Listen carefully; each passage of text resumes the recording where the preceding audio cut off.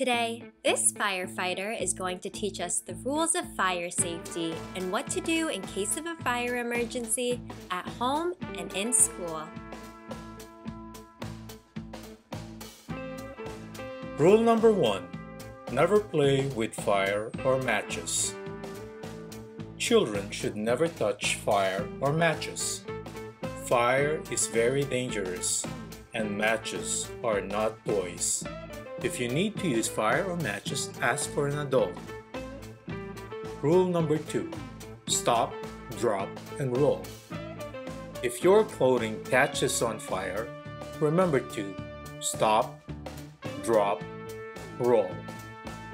This method can quickly extinguish a fire on you, your hair, and your clothes, and make it less likely for you to have an injury. Rule number 3. Never hide during a fire. Do not hide during a fire. Always let the firefighters see you by waving your arms and calling out to them so they can help you. Rule number 4. Stay low. During a fire, always remember to stay low on the floor. By staying low, you'll breathe less smoke. Get down on all fours and crawl to the nearest exit. Rule number 5. Get out and stay out. It is important to get out of a burning building quickly and stay out. Never go back inside a burning building. Rule number 6. Have a family meeting place. Your family should have a safe meeting place that is outside and away from the fire. Everyone will meet here in case of a fire. Rule number 7. Know how to call for help. It is important to know how to call for help in case of an emergency. Ask your parents to teach you how to call 911. Fire safety. I never play with fire or matches. I stay away from things that can burn me. I know how to stop, drop, and roll. I know that firefighters can help me in an emergency. If there is a fire in my home, I stay low and crawl outside. I know to never go back inside a burning house. I get out and stay out.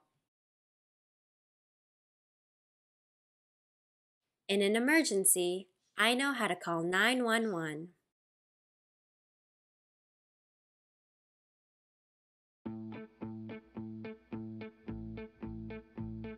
In our school, we have to practice for when the fire alarm sounds. This is called the fire drill. A fire drill is a practice of what to do if there is a real fire in the school. These should be taken very seriously.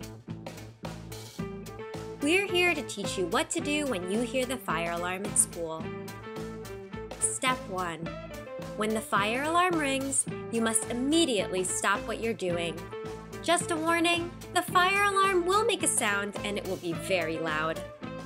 Step 2. Stand up and get into your usual class line. Step 3. Follow the teacher and don't go back for anything. Step 4.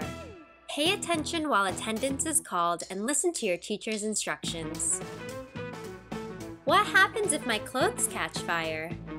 Just as we mentioned earlier, if your clothing catches on fire, remember to stop, drop, roll. Should you stop what you're doing and listen to the teacher, or run away? Great choice! It is important to listen to the teacher when we have a fire drill. Your teacher will help you with the fire drill and will keep you safe. What do you think would happen if you run away when you hear the fire alarm? If you run away, the teacher will have to find you. This will make it hard for the teacher to keep everyone safe. During a fire drill, the teacher needs to be able to see everyone and count the class. So it's important to listen carefully to what your teacher tells you. Things to remember. Stay calm. Don't take anything with you. Follow your teacher. Listen to all your teacher's instructions. For more fire safety tips, head to twinkl.com.